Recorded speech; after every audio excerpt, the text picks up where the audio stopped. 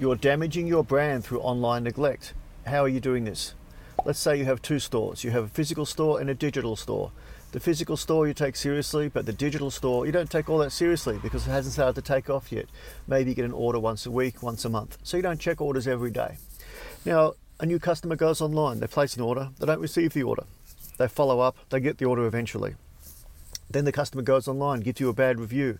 It happens again. Your reviews, your average rating starts to drop from 5 to 4 to 3 stars. Now, would you place an order with a company that has a 3 out of 5 star rating? I wouldn't. So guys, if you haven't figured out by now that digital is the way of the future, then I don't know what I can do to help you. Start taking your online commerce seriously. Yell out via the link above or below. Thanks very much.